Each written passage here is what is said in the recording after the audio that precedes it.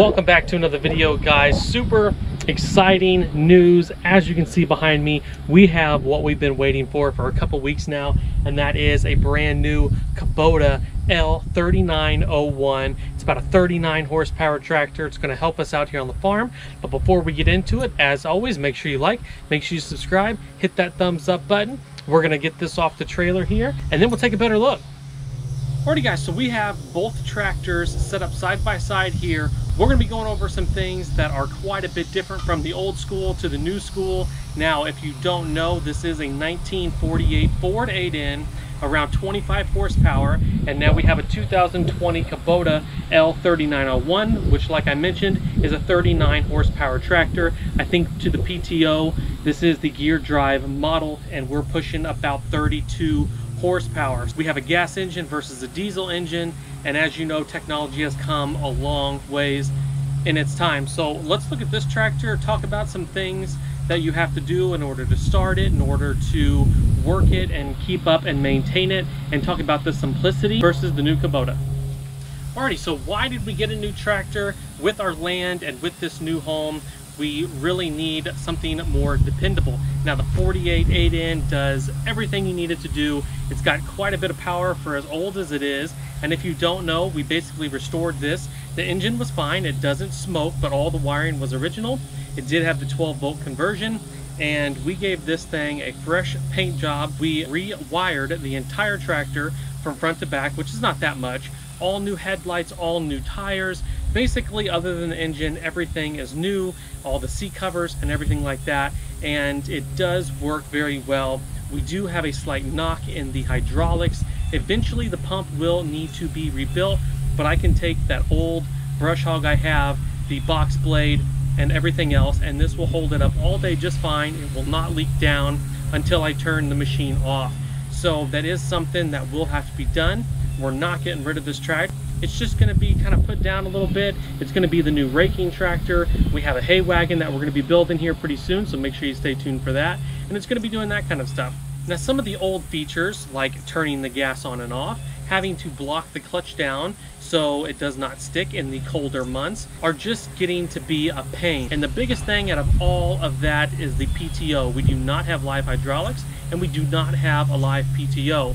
So getting creative with the brush hog, lifting it, then connecting the PTO, then getting back on, and then getting it to all go is really a pain. Some of the stuff that we brush hog at the land and here is really thick, and I just need live PTO. I need live hydraulics. I need modern technology. Even though she will do it, and I've done it for a while now, it's time to move up.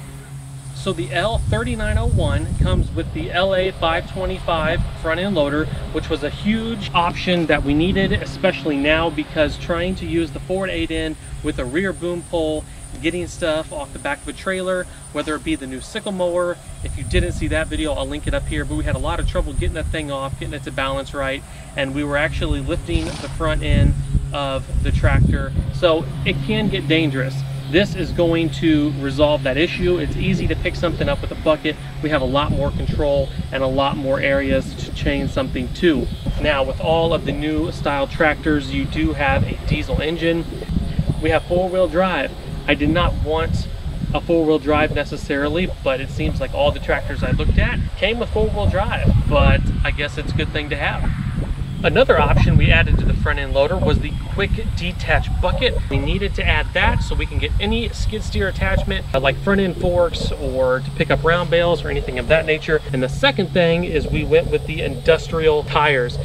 Kubotas have tiny little narrow ag tires from the start. I do not like them. They just don't look right. The 8N, the tires are just so narrow, so small. We ran into a lot of issues. I've had a ton of flat tires, so I'm just kind of over it.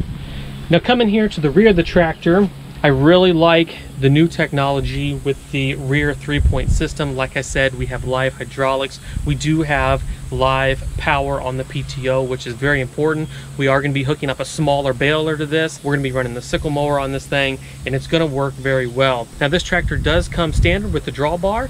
It comes standard with your top link, and You can see that it has the turnbuckle style sway controls. We are getting that swapped out. Part of the deal was getting the pin style, because those are going to get dirt, they're going to get grimy, and then they're in turn going to be hard to adjust for whatever we may need. So we do have the pinned sliding version, if that's what you want to call it. I may try to throw a picture up on here, but we are getting those upgraded here. They're just on back order.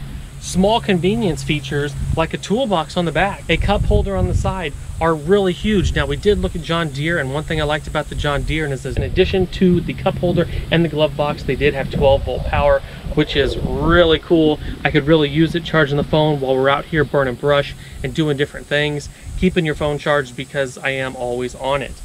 Another thing I really like is we have metal fenders, none of the plastic stuff that you can drop, crack, and break.